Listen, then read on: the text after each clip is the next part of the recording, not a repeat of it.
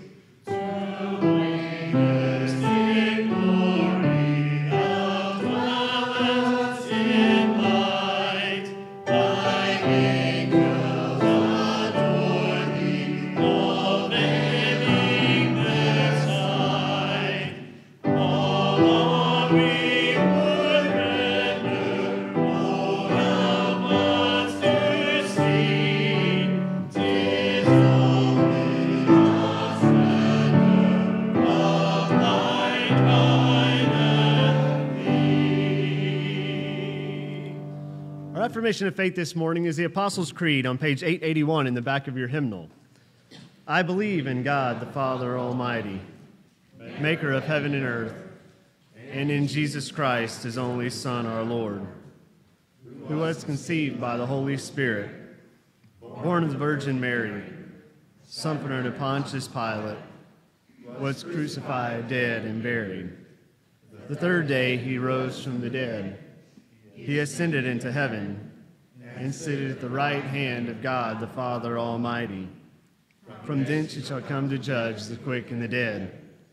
I believe in the Holy Spirit, the Holy Catholic Church, the communion of saints, the forgiveness of sins, the resurrection of the body, and the life everlasting.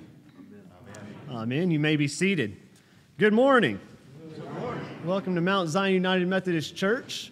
Do we have any first-time guests with us this morning? If so, please raise your hand. Any first-timers with us? Let me direct your attention to the flowers. The flowers are to the glory of God and in memory of Mickey Stanley, placed with love from Jane Scoggins. And it says, as Mickey often said, that friendship never ends. And thank you very much for the flowers, Aunt Jane. Yeah. Any announcements this morning? Oh, Lisa? Jeannie Robbins is celebrating her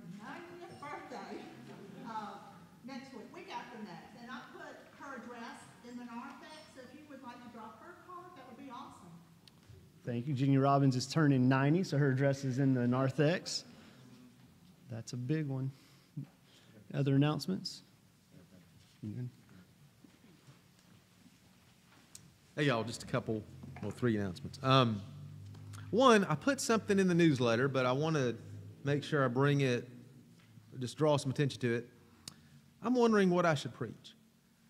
Obviously, I've got some ideas, but I'm wondering if you have any ideas. Is there anything, are there any questions? Like questions about God, question about like a particular scripture you don't understand? Anything you'd like, I've never heard a sermon on this that you'd like. I'm truly curious as to what you might think would be a good sermon topic, and I want to look at that and see if maybe I can incorporate that into some of my sermons. So put something in the offering plate, pull me aside or send me an email or something. And if you got any ideas, I would truly love to know them. So just do let me know. Second announcement, I'm really excited. On Sunday, July 18th, we're going to be having a guest preacher. Y'all hear from me a lot. And I think it'd be really good. I'm honored. A good friend of mine and a colleague I hold in high esteem, Reverend Karen Hoyt, will be joining us. She's a deacon in the United Methodist Church and currently works as a chaplain in the Northeast Georgia Medical Center, and just has a unique experience, unique perspective. And I'm just excited that she's going to be coming and delivering our message on July 18th. So don't miss that. She's a gifted speaker, and so I do hope you'll be blessed by her word that she'll bring.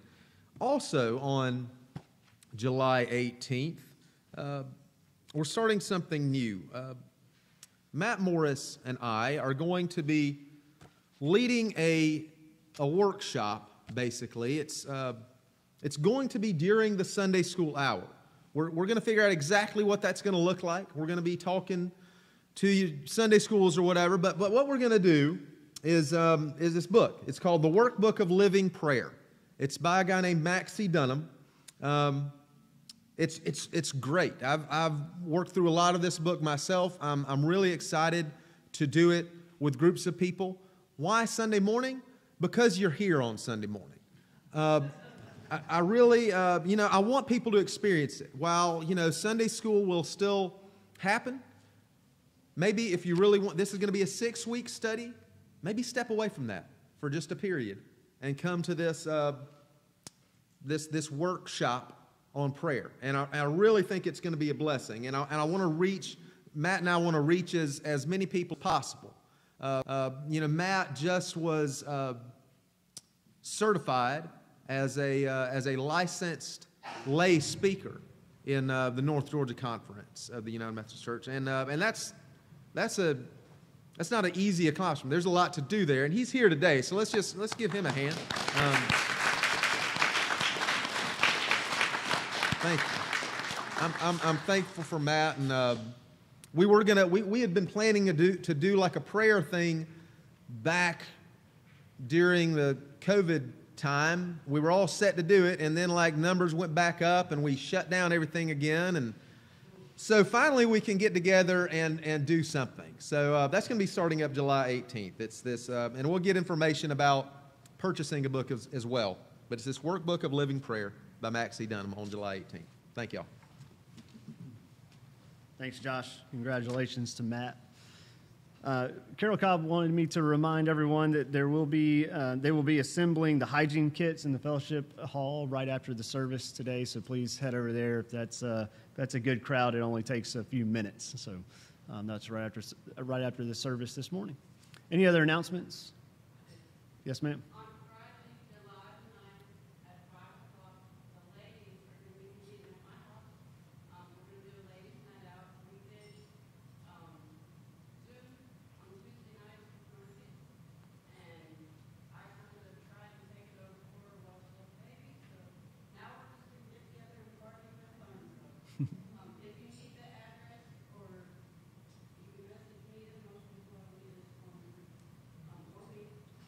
Sounds good. That's Friday, July 9th for the ladies. Thank you.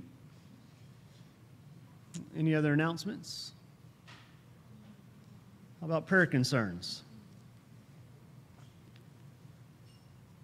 Liam? Grand. Yeah. Beverly Up Church. Thank you. And Joe? Josh Gibby, Barbara Prater, and Don Cobb. Cliff Thomas is having surgery on Tuesday on his foot. Cliff Thomas. Yes, ma'am. Jake? Trisha, Liz, and Ethan are traveling to the Royals today. Traveling Mercies. Rosa is still in El Salvador with the passing of her grandmother, and she asked us to pray for her uncle, Jose Andres Mendez. He's having some kidney issues, so she is staying maybe another week or so. So she's listening right now. Yeah. So we reach a lot of people, but Rosa and her uncle. Definitely. Jose Andres Mendez. Gene Collier. Yes, sir. Martha. Yes, sir. Martha Robertson. Donna?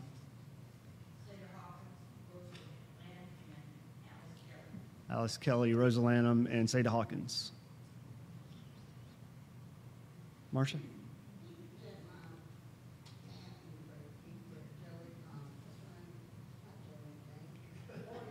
Gloria Kane. Gloria Kane, thank you.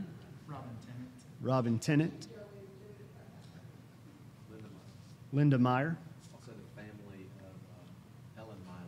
She just passed away. The Miley family. Yeah, cousin of Mercy. Yes, sir. Mita? Yes, ma'am. Traveling Mercies. Any other prayer concerns or praises?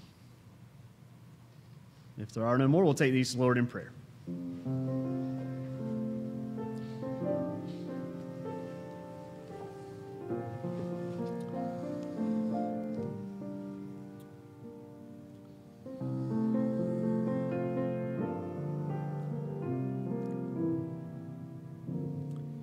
O eternal God, our good shepherd, God of all life, thank you, God, for this day you have made and the opportunity to rejoice and be glad in it.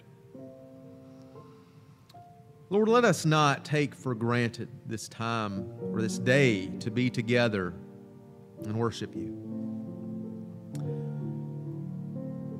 Our time here truly, Lord, is so short. We feel the fleeting passage of life, and we recognize how fragile our existence is. We're on a tiny planet amidst the infinite vastness of the cosmos. And so we say along with the prophet Isaiah, all flesh is grass, and its glory like the flower of the field. The grass withers, and the flowers fall. And yet at the same time, we also confess the word of our God stands forever. Lord, teach us to number our days, that we may gain a heart of wisdom. Lord, sometimes we look at you, we look to you as frightened children look to their mother, for you alone can comfort us. Have mercy on us, O God. See our tears, hear our cries. Lead us all as pilgrims through the valley of the shadow of death, into the light of resurrection of your beloved Son, Jesus Christ. For it is in Christ and through Christ that we live and we pray, saying, Our Father, who art in heaven, hallowed be thy name. Thy kingdom come, thy will be done, on earth as it is in heaven. Give us this day our daily bread, and forgive us our trespasses, as we forgive those who trespass against us. And lead us not into temptation, but deliver us from evil. For thine is the kingdom, and the power, and the glory, forever and ever. Amen.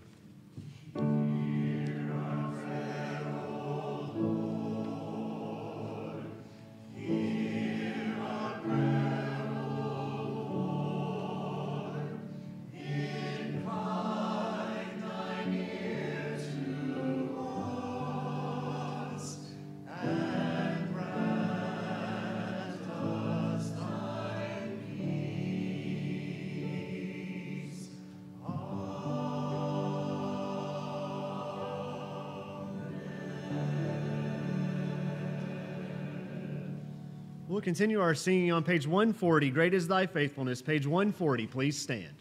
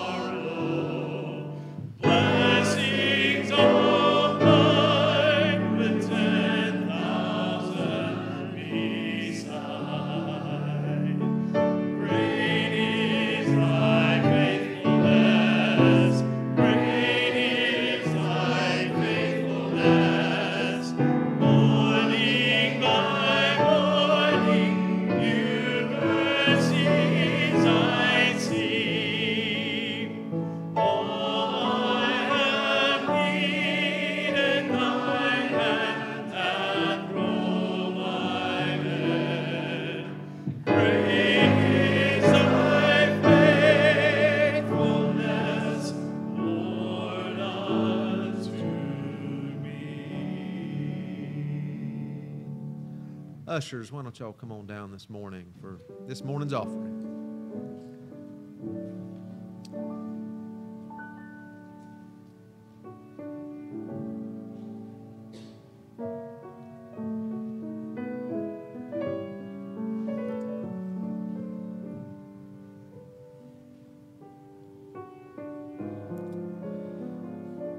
Oh Lord, all we have needed, your hand has provided, God. Great, great is thy faithfulness. Lord, may our offering this morning, may what we give, God, be a sign of our faithfulness.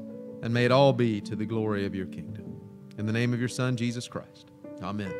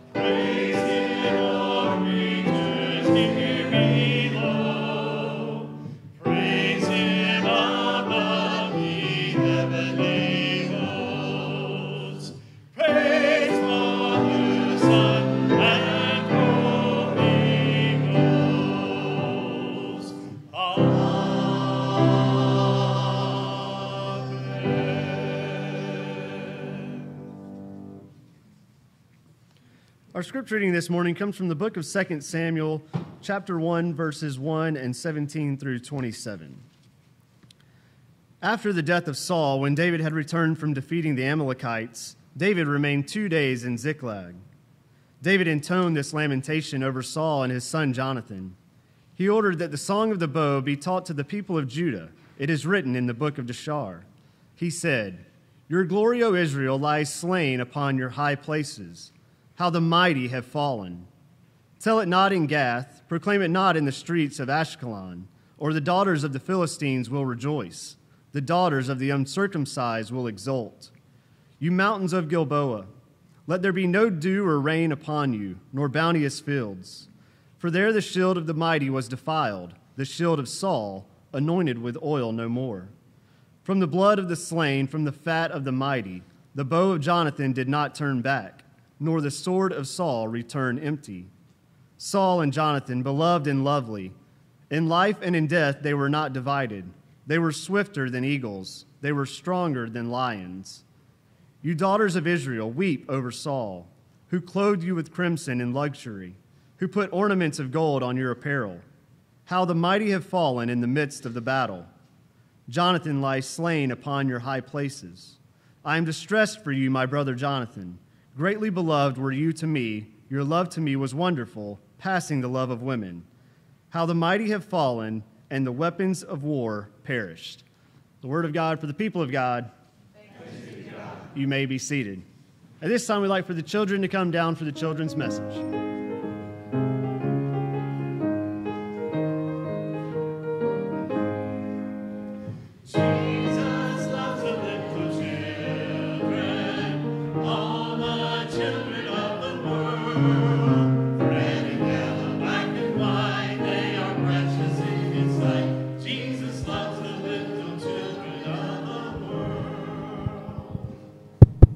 Good morning. How are you? I know we have some traveling today, but it's good to see you. Y'all doing all right? Good. So today is our last Sunday together. I know. It was really short, wasn't it? I know. Thank you for being sad, at least pretending. I'll give each of you $1 later. Thank you for that. It was great.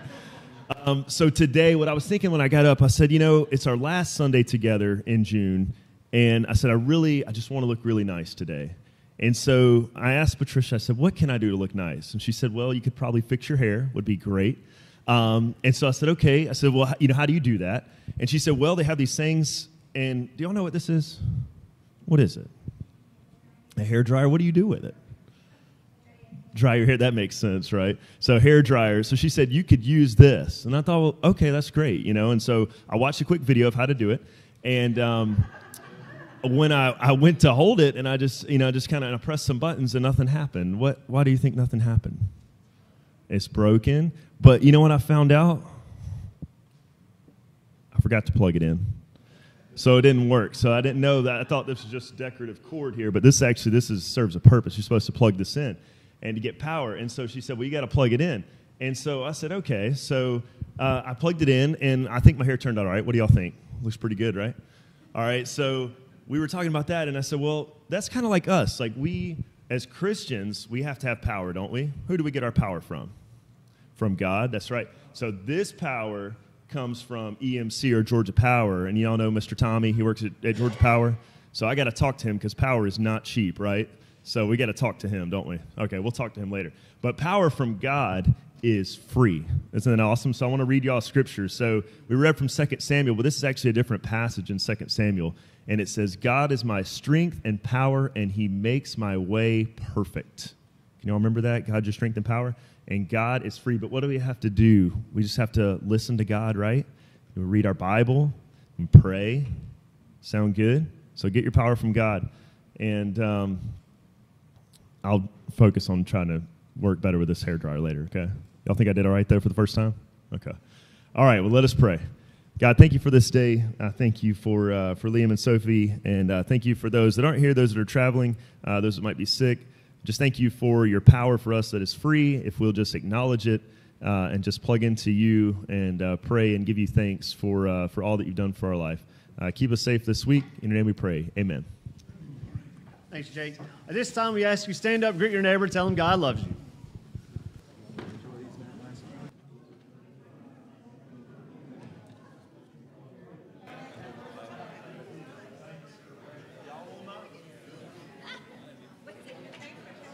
Gotta be good, I agree.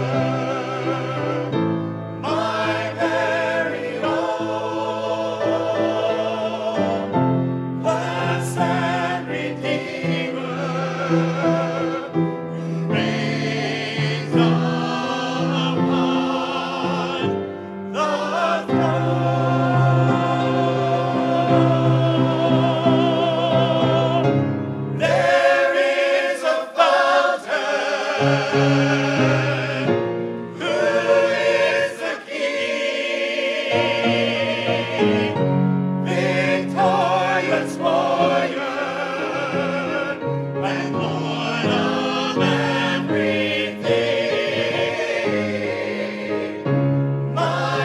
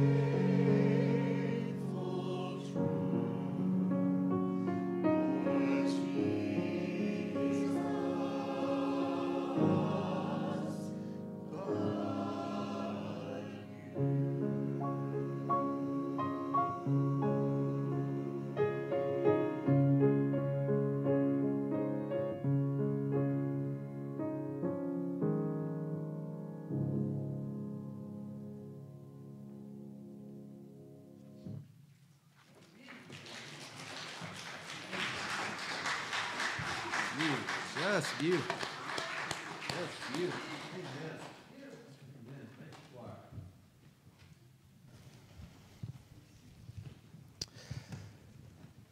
I'm wondering if y'all remember this. This is something happened a few years ago in 2018. To be exact, it was on Saturday, January 13th, 2018. There was now I just read about it, but in Hawaii, in the state of Hawaii, people received a text message on their phones. It said, everybody, citizens of Hawaii, said, ballistic missile threat inbound to Hawaii. Seek immediate shelter. This is not a drill. Everybody in Hawaii got that. I mean, people were out shopping, people, out going to the beach, doing whatever, having their vacations. All of a sudden, life took a turn that day. I was reading the website Reddit, and people were talking about what happened, what was going through their minds when that happened. A few comments. Somebody wrote, "I had enough time to call my wife when I saw the message. 4 seconds to say I love you and express how stupid it is that we're fighting. She was afraid and alone. I was on my ship." Later they write, "On the upside, my wife and I have made up. Imminent nuclear death is apparently a pretty good marriage therapy." I imagine it is. I imagine so. Somebody else writes, "Honestly, I said goodbye to a lot of people, not really through text or anything, but emotionally. Probably the weirdest thing I've ever been through. You get to a point where you kind of accept it and think it's the end. Coming out of the other side is so strange. I honestly think this is going to have a pretty profound effect on my life." Another person writes, "Forefront of my mind was the thought that I'd never see my wife again. Made me realize just how lost and alone I'd be without her, and that I'd be happy just spending the final moments of my life at her side. Once that passed, we made hash browns and listened to the radio to see when the road was open and the traffic was cleared so I could go to work for the rest of my shift. LOL." So people's priorities that day did a complete 180, right? All of a sudden, like this trivial stuff they're doing and the conflicts they're having with people just didn't matter anymore. All of a sudden, it just is about saying goodbye and saying some prayers and spending a few moments in some gratitude and trying to figure out what to do, obviously. Some people were looking for shelters and stuff. Anyway, problems went from being very big to almost nothing.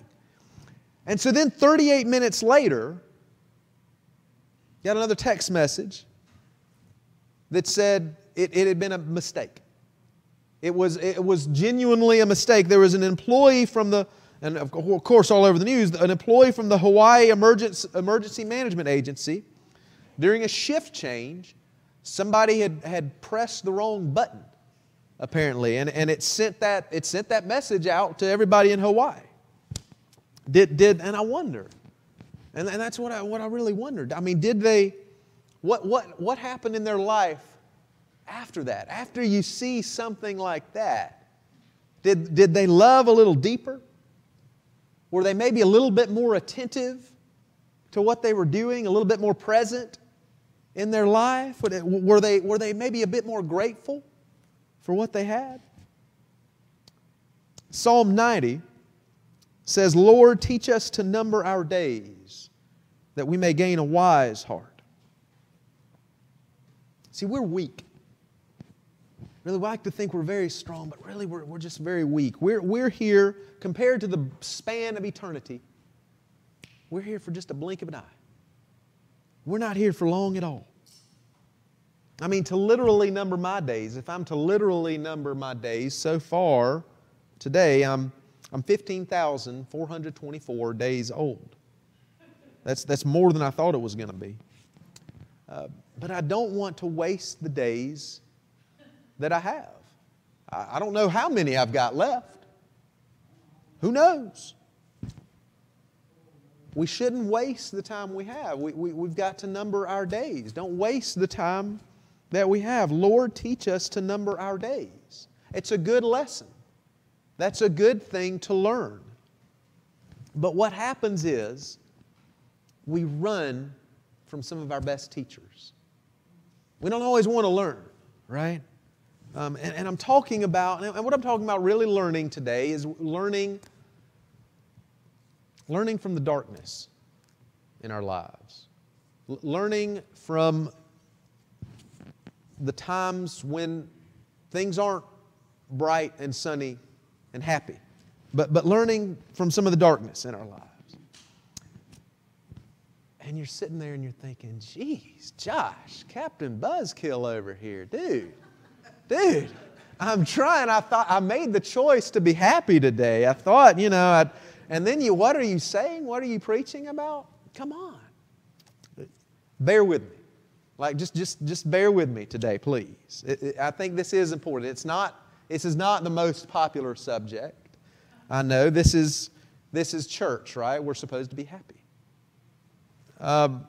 But grief and sadness and darkness are realities in our lives. Like, we're going to go through hard, difficult stuff. Like, it's going to happen. We don't really have a choice. We do have a choice with how we deal with all that stuff, right? And darkness, the darkness in our lives can be a great teacher if we don't run from it, if we're willing to learn, and if we approach it with faith. So we jump into the Word of God today. We're in the second book of Samuel at the beginning. David has just raided the camp of the Amalekites, and a man has come to report that the Israelite army has suffered a disastrous defeat. Saul and his son Jonathan are dead.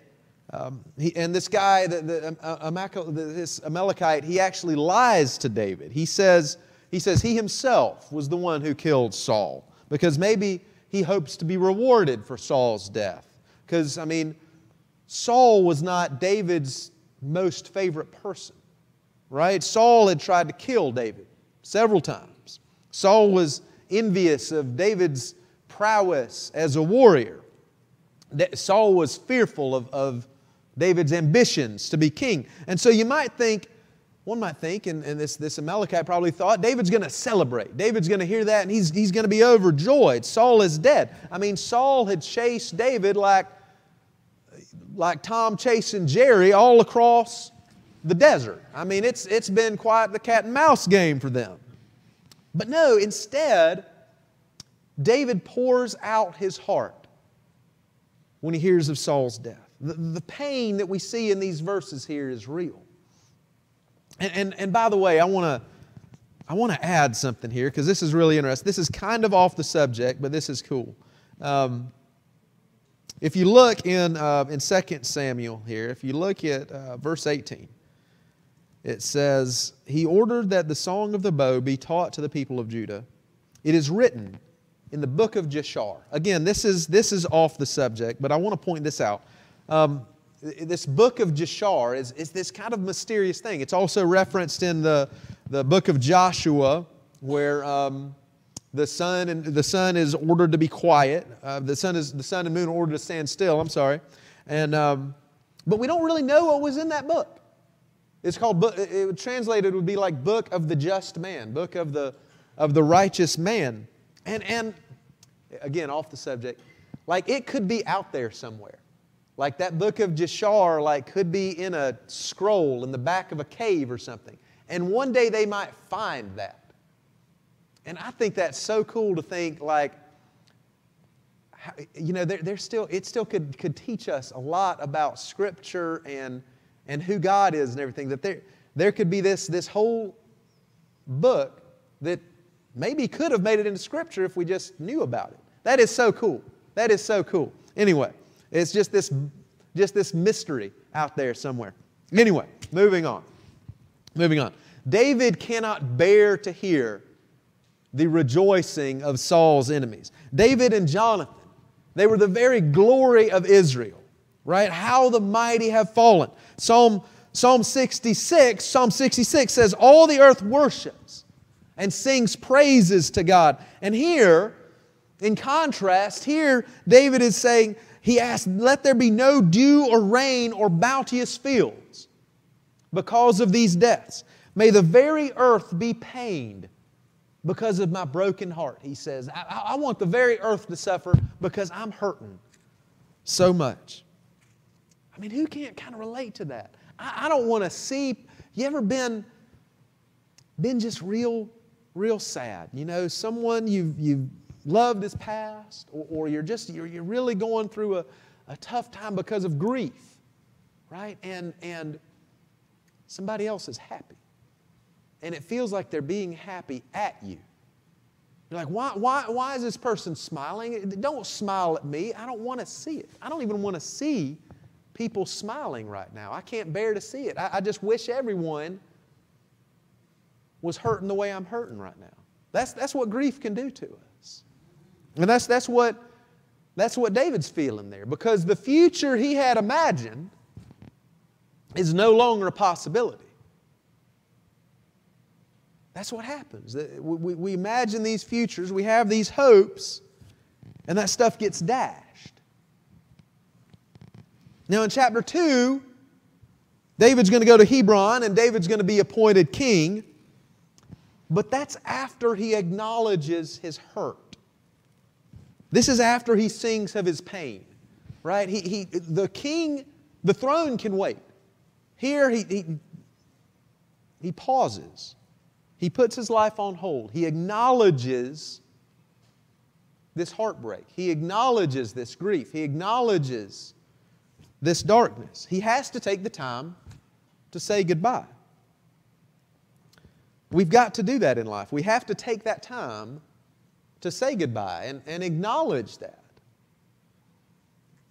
There was a show on TV that I thought had kind of just a really good encapsulation of that. It was on Disney Plus not too long ago. It's called WandaVision. I don't know if anybody watched WandaVision. Anyway, I watched WandaVision. It was one of those Marvel shows with the Marvel superheroes and everything. It was really good. It was different, but it was really good. Anyway, so in the show, this woman Wanda, she's experienced a great deal of loss in her life. She's going through a lot of grief, and it's made her act very self-destructively. She's acting in a lot of self-pity and anger and detachment from other people, from other human beings. And obviously, like, this is about Marvel superheroes, so like the way that looks in her life looks different than it might look in our lives, but still the emotions behind that were very real. And so towards the end of the show, Wanda's reckoning with this. She's reckoning with this loss. She's reckoning with the death of her brother. And her husband, Vision, is sitting beside her. He's helping her to make sense of it. And they have a conversation. All her actions have been caused by this overwhelming sadness in her life. This grief that have caused her to just be mad at the world. She says, it's just like this wave washing over me again and again. It knocks me down. And when I try to stand up, it just comes for me again. It's just going to drown me. And so her husband says back to her, he says, I've never experienced loss. He's a robot. He says, I've never experienced loss because I've never had a loved one to lose. But what is grief if not love persevering? And I just think that was such a great line. I mean, in this Marvel TV show, I was like, what? Whoa, I wrote it down at the time. I said, wow, that's just a great line. What is grief if not love persevering? You see, the point is not to give in to anger or self-pity or just believing it's all worthless. I mean, that's kind of what can happen when we lose and we feel sad and we've become heartbroken, maybe multiple times, is just to kind of give up and just be angry and bitter I've seen people do that in small ways and in big ways. I've seen people do that, and it's ugly, and it's sad.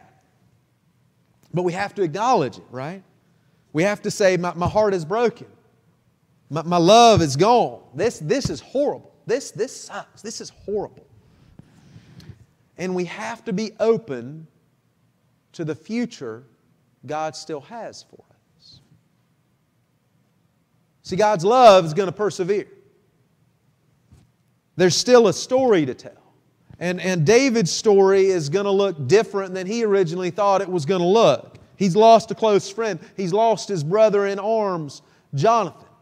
I mean, like if you've ever seen another show, if you've ever seen Band of Brothers, the show, the tightness that men in the military would have, close friends, closer than blood. He's lost this person. He's lost this person that he loved in his life. And suddenly the future looks very different. But there's still a story to be told because God's love perseveres. And we have to acknowledge that loss so that God can do something new in our lives. See, don't let loss cut you off from the new thing God is doing. One of the most profound experiences that I've honored and blessed to have as a pastor is when I have the holy responsibility of officiating a funeral. It's nothing I look forward to. It's nothing that I just particularly just love doing, certainly, but it's important to do. It's part of life. And so it's something we have to do, in a way it's good to do. And it's because it's necessary, right? It's necessary to say goodbye. And so when that happens, I pray with family members, and I try to, at the funeral, I try to deliver some words of comfort, to share the gospel. And we pray together that Jesus receive the one who is loved into the wide arms of His mercy. And we ask Jesus to raise us into new life, to love and serve Jesus in this world, so that we may enter His joy in the world to come. And there are times at those services where we're saying goodbye for now, there are times when I do that the bridge between this world and heaven just seems so very short. Like there's just no space at all between here and heaven. It just becomes so very thin, that separation. It's a sacred time. It's such a very sacred time. And part of the key to that is we ask together in faith. We ask. It's the gathering of people there asking. We pray together. We read the 23rd Psalm together. Saying goodbye. We can't just be sad in private. We have to share it. We have to share that, right? We don't have to do this all alone. We've got to share our sadness, to share our disappointments in life. And I mean like other kinds of loss too. Like I'm not just talking about the death of a loved one. I am, but I'm talking about more than that. I'm talking about the loss of a pet, the loss of a job. You can lose your job and experience a lot of grief. Your future is changed. The end of a marriage. When sickness or some kind of accident causes life to fundamentally change, if you lose a limb or lose mobility or lose the ability to speak, that's loss. That's loss, and there's very real grief there. When you go through a huge financial calamity, if you lose a house, that's loss, man. That is loss. And sometimes it can be like just kind of a loss of freedom for people. Like if you have to, all of a sudden, there's been a major change in your life and you've got to become a caregiver to somebody. You've lost a lot of freedom in your life. And though you love this person and absolutely you will do anything for them, you've lost something. And there's going to be grief there. It's going to cause stress and it's going to be hard. It's going to be hard. That's the fact of it. There are all sorts of loss, and they all involve grief. And we don't have to do this alone. We should not do that alone.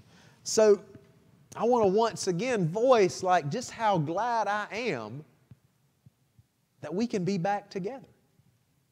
We can be back together in this beautiful sanctuary where we're surrounded by the prayers of the saints who have come before. And we can be surrounded and see the people who love us, who are on this journey with us. And I'm saying, take advantage of that. Use that. Do not do this alone. Don't feel like you have to be all alone. Now, no human being is truly going to understand. Nobody else is truly going to understand what's going on in the depths of your heart. That's just for God. That God's going to understand that. But other people can help.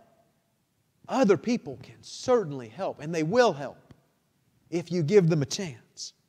Don't pretend like everything is perfect.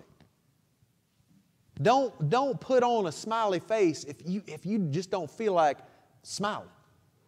Tell somebody. Talk about it. Reach out. And if you see somebody else who looks like they're going through something, reach out to your Christian sister or your brother. Because that darkness is real. It is real. There's a moment at the end of the Gospel of Luke. There's two disciples, and they're walking along together. And they're talking about the loss of someone they loved. And they pinned all their hopes on this person. He was the best. He was the best. He was the one who was going to redeem Israel. They had all their hopes up, but now their hearts are broken. It doesn't make any sense to them. The leaders, their leaders, these ones that they had trusted, they put him to death. They sent him to the cross. And so they share all this with the stranger who's walking there with them. And they have some food together. They have some food together. And Jesus reveals Himself. And they see the face of Christ. They recognize the Lord. He is risen. Friends, you see, the cross is the point where all that disillusionment, all that despair, all that hopelessness turns into new life. Because there's pain and there is loss there at the cross. But it's only by coming to the cross that we can come to that point where life, the Word of God who is Jesus Christ, can speak to us again and speak life into us. It's in the darkness where the teacher comes to us. God is in the darkness. There's absolutely nowhere you can go where the light of God has not been. Lamentations 3:31 says, "My Lord definitely won't reject forever. Though He has caused grief, He will show compassion in measure with His covenant loyalty. He definitely doesn't enjoy affliction, making humans suffer." So y'all share your loss. Share your pain. Be real. Be real with each other. And if, like I said, if you know somebody who's looks like they're going through it, reach out. And let's be grateful. Let's be grateful for the time we have. Tomorrow is not promised, at least not on this side of heaven. Don't harbor grudges. Make up with people if you can. Forgive people for the wrongs they've committed. And if possible, let them know you love them. And know the love of God, which perseveres through the darkness and does a new thing. Amen. 48, softly and tenderly, Jesus is calling. We'll sing the first and last. Page 348, please stand.